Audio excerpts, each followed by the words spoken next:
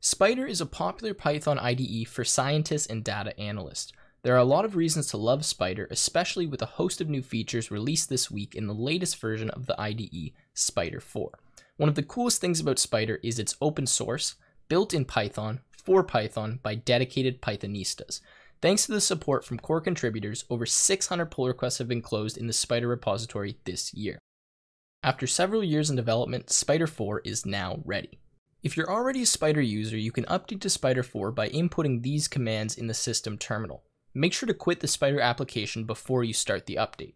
There's a link in the description to the page with more information on how to update Spyder if you're not using Anaconda. Updating to Spyder 4 is easy, but you do have to do it manually. Spyder will not automatically update from version 3 to 4. There are a few key features that make Spyder 4 stand out. The first new feature is a UI improvement that's going to make a lot of developers very happy, and that is dark theme. The issue to add a dark theme on Spyder's GitHub page was first opened in 2015 and has over 100 comments. Dark mode is enabled by default in Spyder 4, but you can toggle this in the appearance section of preferences by changing the interface theme to light. The next feature to discuss is a little more practical than a dark theme. The Spyder IDE up-leveled its data science game by adding a plots plane, which feels similar to plotting features in other data science IDEs like RStudio. Let's run through a quick demonstration. I've written a fairly advanced script that plots a histogram in Spyder 4. Let's run our code and have a look at what it does in the plots plane. On the screen you can see the plotted output of my script. It's pretty cool to have this built into the editor, and it really makes Spyder a fully featured IDE for data science.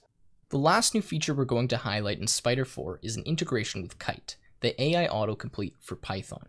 The Spyder and Kite team worked together to make quite a few changes under the hood to optimize Spyder's completions experience and build in a deep integration with Kite. The new Kite integration brings more completions more often to Spyder.